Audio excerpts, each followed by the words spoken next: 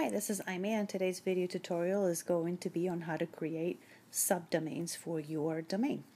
What are subdomains? These are URLs that begin with an extension such as http://blog.yourdomainname.com or pages.yourdomainname.com or whatever the name you want, yourdomainname.com. And the reason why it is important to use subdomains, and it will probably save you a lot of money, is if you are a network marketer or you are an affiliate marketer, you may want to use one domain which brands you or your website, say your name. For example, mine, Buckhannon.com, is my main website. And as you recommend products or other websites, you want to expand on an existing domain by using subdomains. And subdomains are usually included as part of the pricing of your domain, so you're not paying any extra money for those. So I'm going to show you how to do that with Godaddy. So what you do is you're going to log in. You're going to go under your domain tab and select My Domains. And I'm actually going to set up a recommendation for Istockphoto using my main website, which is Buckhannon.com. It's going to take you to this screen, and just take a look at the bottom left here where you see subdomains.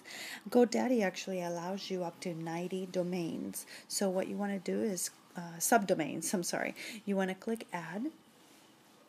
Okay, and at the top of the screen here is going to ask you for the name of the subdomain, and you just want to enter the word that you want to use at the beginning of your domain. And in my particular case, I'm going to use Istockphoto. Actually, I'm just going to use photo. It's probably easier.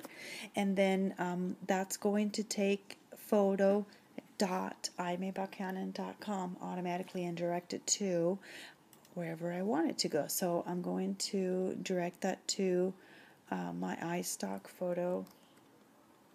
Oop, that's not it. My Istockphoto affiliate.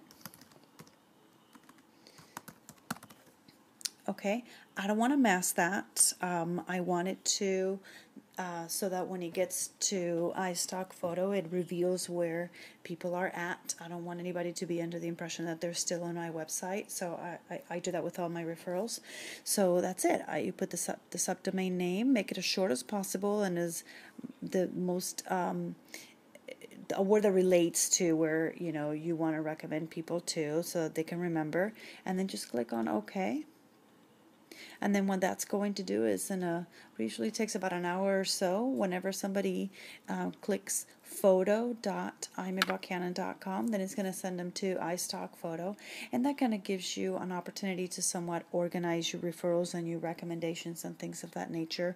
So if I add a link to Istockphoto on my website, I can either add a graphic and link it to Istockphoto, or I can just tell people just go to photo.iMayBuckhannon.com, and it makes it for just a smoother transition, and it makes it more of a personal recommendation than just an affiliate URL. So there you go. That's how you would use subdomains, and that's how you create them with Godaddy. You can create up to 90 for free. So you don't have to buy a domain name for every affiliate that you have. Just pick one of your main domains that you can relate to and that people are used to coming to, and just use that as your hub and create a bunch of subdomains around that. It'll save you a bunch of money. So have fun with that. I'll talk to you soon. Bye-bye.